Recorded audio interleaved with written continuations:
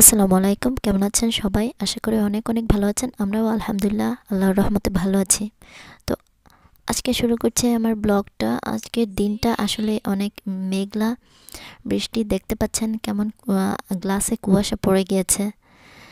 তো আজকে গতকালকে রাতেই ঘোষণা দিয়ে দিয়েছে এদেশের সরকার মিউনিসিপ্যাল অফিস থেকে যে রোমে আর নাপোলি এই দুটো শহরে স্কুল সব বন্ধ থাকবে বাচ্চাদের। তো গতকালকে রাতেই মেসেজ পেয়ে গিয়েছে আমার সাহিরের যে হোয়াটসঅ্যাপের যে ক্লাসের গ্রুপ মেসেজ আছে সেখানে পাঠিয়ে দিয়েছে অলরেডি, যার কারণে আজকে স্কুলে দেয়নি। তো এই দেখতে পাচ্ছেন এই মেসেজ চলে এসেছে রোমা ক্যাপিটাল থেকে, এরকম যে আজকে সারাদিন বৃষ্টি আর ঝড় পড়বে, ঝড় হবে আর বৃষ্টি পড়বে, ওয়েদার খুবই খারাপ থাকবে, যার কারণে স্কুল বন্ধ দিয়েছে। তো এখানে সারাদিন আজকে দেখলাম টুপটুপ বৃষ্টি পড়ছে। গতকালকেও যখন স্কুল থেকে বের হয়েছে এরকম বৃষ্টি পড়েছিল, আর আজকে এরকম দেখতে পাচ্ছেন বাইরের দিকটা দেখাচ্ছে। এই সারাটা দিন আজকে এভাবে টুপটুপ করে বৃষ্টি পড়েছে, আর ঠান্ডা তো আছেই, আর বাইরের দিকটাও কেমন যেন কুয়াশা হয়েছিল। তো সবাই কিছু তো করার নেই, লাইফ তো চলতেই থাকবে। বৃষ্টিতে কাজ তো আর বন্ধ থাকবে না, কাজটা বন্ধ দেয়নি, শুধু স্কুলটা বাচ্চাদের বন্ধ দিয়েছে নিজেদের সুবিধার্থের জন্য বাচ্চাদের। আর আমার আজকের ব্লগটা মূলত আমি আজ আপনাদের সাথে শেয়ার করব গরুর মগজ ভুনা কিভাবে করে। তো আমি এখানে পেঁয়াজ কষে নিচ্ছি, পেঁয়াজ কেটে নিয়েছি, আর সাথে আদা বাটা আর রসুন বাটা দিয়ে দিয়েছি, আর কিছু মশলা দিয়েছি, তেজপাতা, দারচিনি আর এলাচ দিয়ে দিয়েছি, একটু কষিয়ে নিয়েছি। তারপর এখানে আমি একে একে হলুদ, ধনে গুঁড়া আর জিরে গুঁড়া দিয়ে দিচ্ছি। তো একটু কষানোর পরে আমি একটু পানি দিয়ে দেবো, পানি দিয়ে ঢেকে দেবো, আরেকটু ভালো করে কষবে।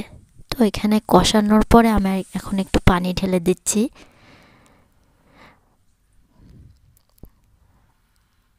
আর একটু ভালো করে কষার পর তো আমি ঢাকনাটা দিয়ে ঢেকে দিব। তো আমার মশলাটা কষে গেছে অনেকটা, আর আমি এখানে ধুয়ে রেখেছি গরুর মগজগুলো। যদিও একটু একটু রক্ত দেখতে পাচ্ছেন, বাট সব রক্ত যে একসাথে পরিষ্কার হয় তা কিন্তু না। আর আমি যেহেতু রাতে একটু ডিপ ফ্রিজ থেকে খুলে বের করে রাখতে ভুলে গিয়েছিলাম, যার কারণে একটু ডিপ আছে, বাট কোনো সমস্যা নেই, আমি ধুয়ে নিয়েছি। আর যেই রক্তগুলো দেখতে পাচ্ছেন এটা আপনার কষে যাবে মশলার সাথে। তো আমি ডিপটাই অনেকটা ছুটে এসেছিলো, বাট তারপরে কিছু ডিপ ছিল, বরফ ছিল ভিতরে কিছু। তো সেটা আমি কষানো মশলার মধ্যে দিয়ে দিয়েছি, তো অনেকটা ছুটে গিয়েছে। তো আমি একটু নাড়াচাড়া করে দিলাম, তো নাড়াচাড়া একটু পরপর এসে নাড়াচাড়া করতে আবার ঢেকে দিচ্ছি। বাট আমি যেরকম আস্ত যে মগজটা সেভাবেই আমি ঢেলে দিয়েছি, কোনো ছোট করে কাটিনি, যেহেতু মগজ এটা নরম হয়ে একাই গলে যাবে। আর একটু চামচ দিয়ে একটু চেপে চেপে দিচ্ছে।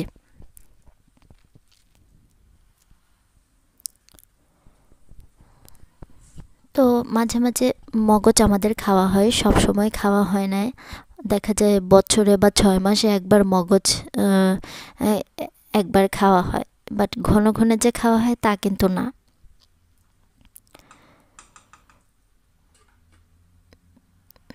তো একটু পরপর আমি আবার নেড়েচেড়ে আবার দমে রেখে দিচ্ছি। তো ডিপ যে ভাবটা ছিল সেটা অলরেডি ভেঙে গিয়েছে, গলে গিয়েছে, আর এখন অনেকটা হয়ে গিয়েছে দেখতে পাচ্ছেন। আর একটু দলা দলা আছে যে ওটা চামচ দিয়ে একটু চেপে চেপে দিচ্ছি, যাতে ওটা করে ওগুলো ভেঙে যাবে।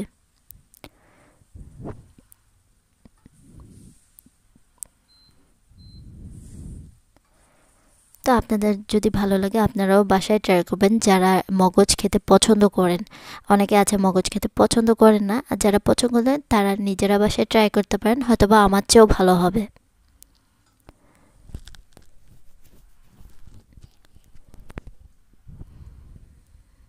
তো একটু পরপর নাড়াচাড়া করা লাগে, তা না হলে পাতিলের নিচে লেগে যায়, পুড়ে যায়, পাতিলের নিচে পুড়ে যায়, লেগে যায়।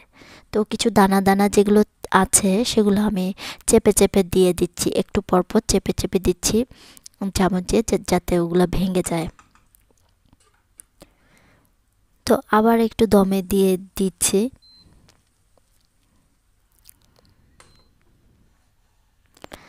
আর এখানে একটু আলুও ছুলে নিচ্ছি, আলু আমি আগেই সিদ্ধ করে নিয়েছি, ছড়িয়ে নিয়েছি পানি। তো এখন আলুটা আমি বেছে নিচ্ছি। আজকে আমার মেনুতে ছিল গরুর মাংসর মগজ ভুনা আর আলুর ভর্তা, আর পাতলা ডাল। আজকে একদমই সিম্পল করেছি। আর ওয়েদারটা যেহেতু খারাপ, বাচ্চারা ঘুমাচ্ছে, তো সেই ফাঁকে আমি রান্না করে নিচ্ছি সকালে।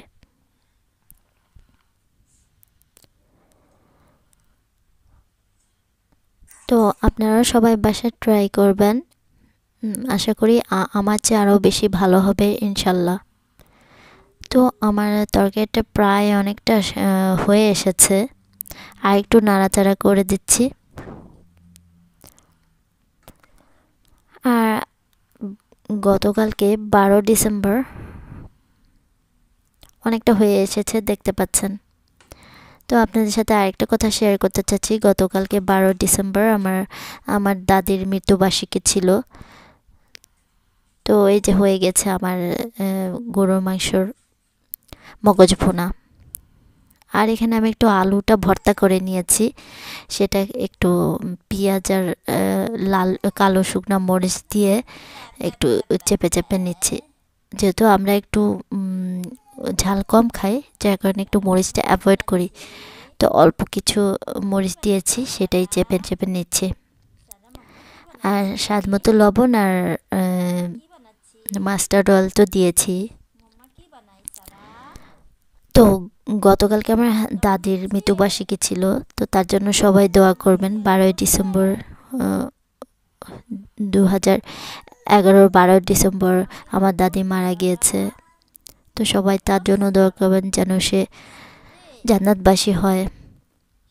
আর আমার বিয়ে তো 9 ডিসেম্বর ছিল, আপনাদের সাথে তো লাস্ট ব্লগে শেয়ার করেছি সব কিছু। 9 ডিসেম্বর আমার বিয়ে ছিল, আর 10 ডিসেম্বর আমার বউ ভাত ছিল, যদিও বউ ভাতের ছবিগুলো আমি আপনাদের সাথে শেয়ার করিনি। আর 11 ডিসেম্বর, 12 ডিসেম্বর রাতে আমার দাদি ইন্তেকাল করেছেন।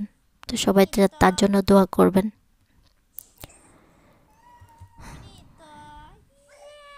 তো এদিকে সারা উঠে গিয়েছে, তো আমি ওকে ওর ট্রলিতে বসিয়ে দিয়েছি, আর বসিয়ে দিয়ে একটু বিস্কিটও দিয়ে দিয়েছি হাতে। তো এদিকে আমার সব খাবার রেডি হয়ে গেছে, আলুর ভর্তা, গরুর মাংসর ব্রেন ভুনা আর ডাল। তো আমি এখানে একটু খাবার খেয়ে নিচ্ছি, যেহেতু আজকে আমার খুবই খিদা লেগেছে, যার কারণে আমি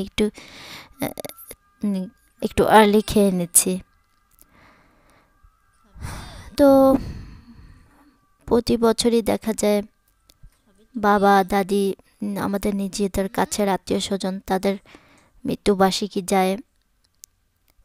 আর এই দিনগুলো বিদেশের বাড়িতে সবাই তো বোঝেন, কিছু করার থাকে না, একটু স্মরণ করি আর মন খারাপ লাগে। তো আমার দাদিকে আমি খুব একটা কাছে পাইনি, যেহেতু আমরা দেশের বাইরে ছিলাম। তাকে আমি 9 মাসই পেয়েছিলাম কাছে। তো আমার হাজব্যান্ডের বলছে যে আরেকটু কিছু করতে, ডিম ভাজি করতে, যার কারণে সে এসে একা নিজে নিজে ডিম ভাজি করে নিচ্ছে। তো সে আবার একটু ডিম পাল্টাতে খুব ওস্তাদ, তো যার কারণে সে আমাকে দেখাচ্ছে, দেখো কিভাবে ডিম উল্টাতে হয়। তো আমার হাজব্যান্ড এখানে একটু ভাত খেয়ে নিচ্ছে।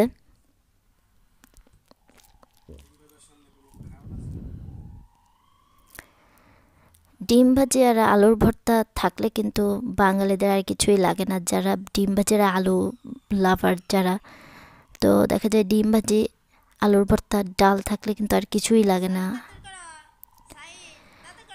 তো আপনাদের সাথে আমার দাদির কিছু ছবি শেয়ার করছি।